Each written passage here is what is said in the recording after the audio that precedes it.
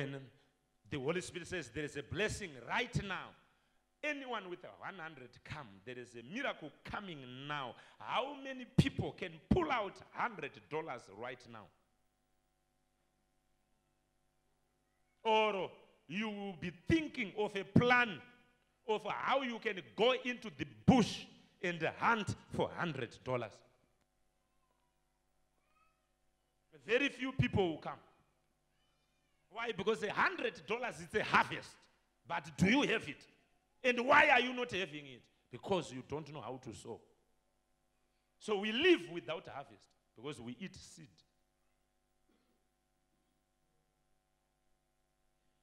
We need the grace of God. Hallelujah. Say, Lord, help me. In Jesus' name.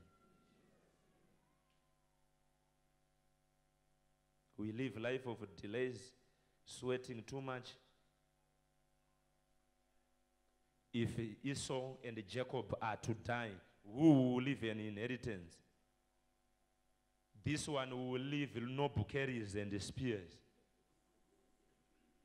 That's why on the funerals of Africans, it's very rare to hear that there was a will that was left behind. We are just buried like a cattle or cows.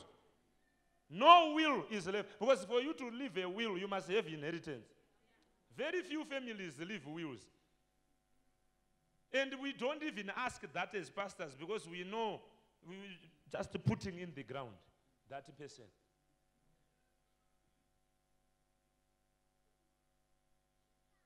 And for sure, what we leave sometimes is no bouquets.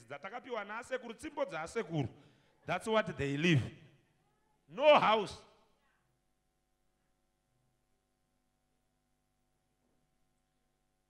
If your father died, what did he leave? Problems.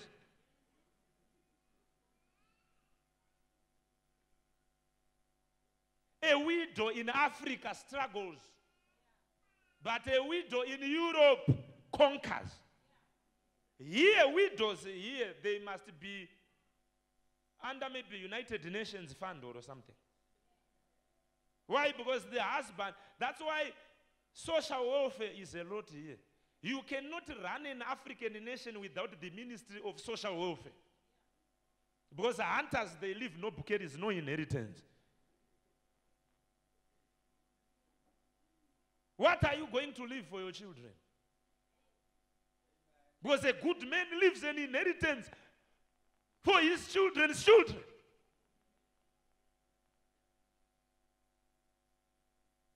Do you have something to write on a will except your makeup kit? Hello? And your box of jewelry, a set, even of fake gold. And fake pearls that you bought. Is that an inheritance? What will your children do with that? Why are you now quiet? Answer me. I say answer.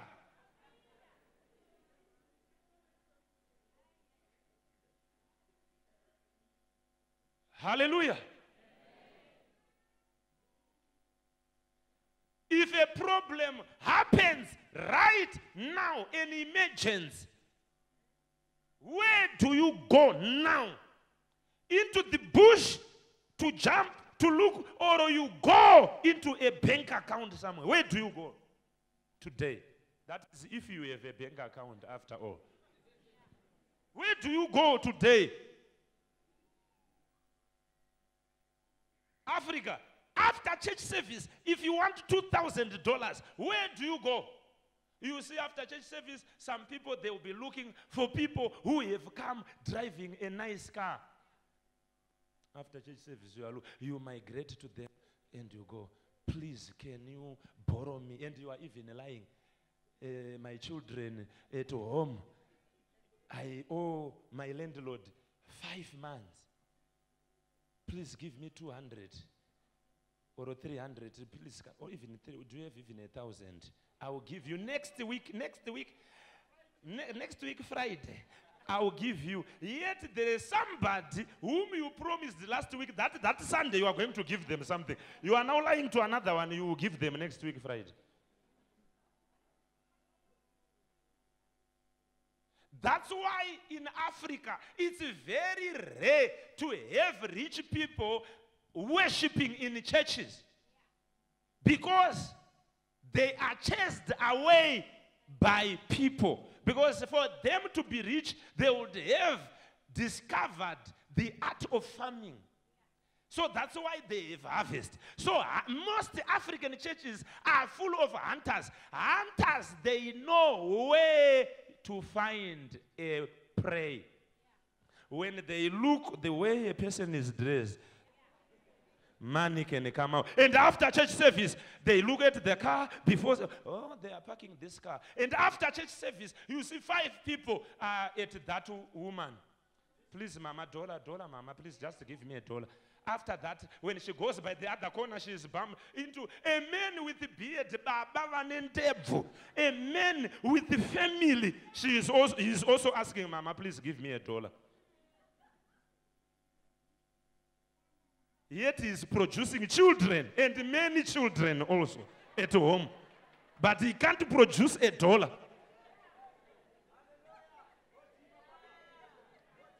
Can you please give me $1, mama?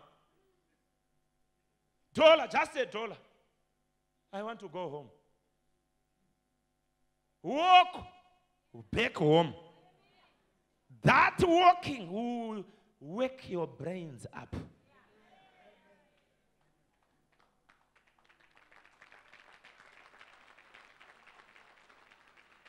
Never lend money to a person whom you never saw giving tithe. He will never give you back that money.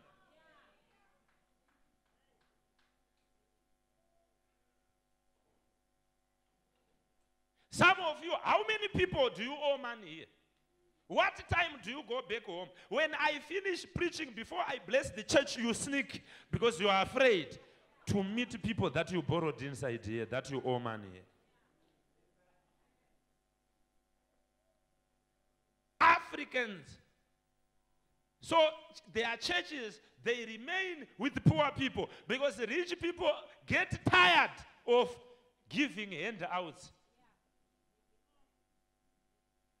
So the churches end up with average people, poor average, without anyone even to support.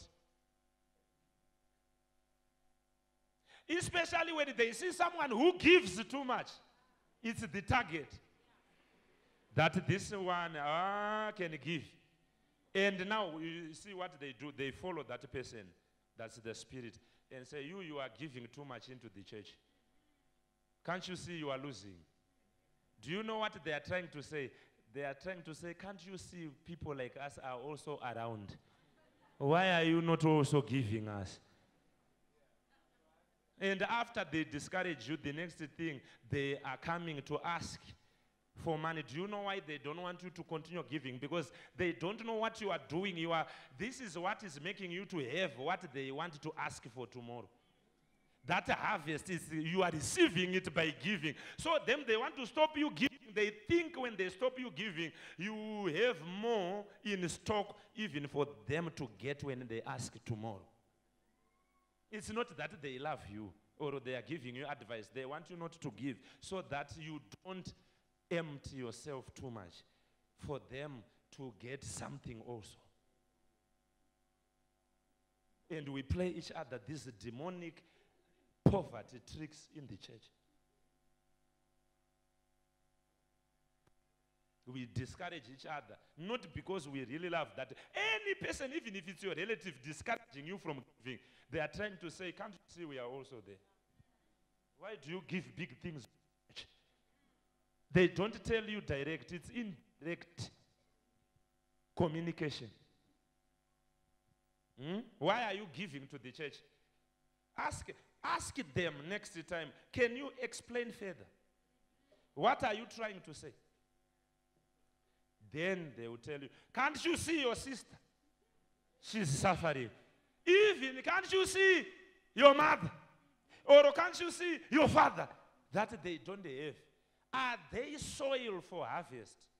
Poor people in the Bible, according to Deuteronomy 25, verse 19, poor people and widows and fatherless, they eat harvest, they don't eat seed. There is no widow, including your mother or my mother, who has a right to eat God's seed. Who gave them that spiritual qualification? When you read Deuteronomy, when you reap your harvest, in the field, underline your harvest that came from seed, and forget a sheep in the field, do not go back to get it. It is for strangers, the fatherless, the widows, that the Lord your God may bless you in all the work of your hands.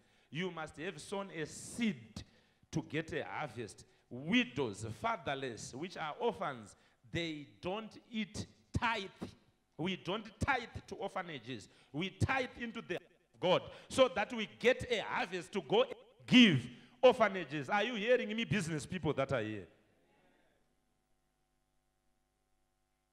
You don't use your tithe to buy instruments. You use your tithe to sow a seed. And you get a harvest. Then from the harvest, you go and give. Because a harvest, it's plentiful. Anyone can eat from a harvest, including widows, strangers, poor, and you remain with your own. Don't give seed to the wrong people. Lord, no spiritual farming. Can we stand on our feet now?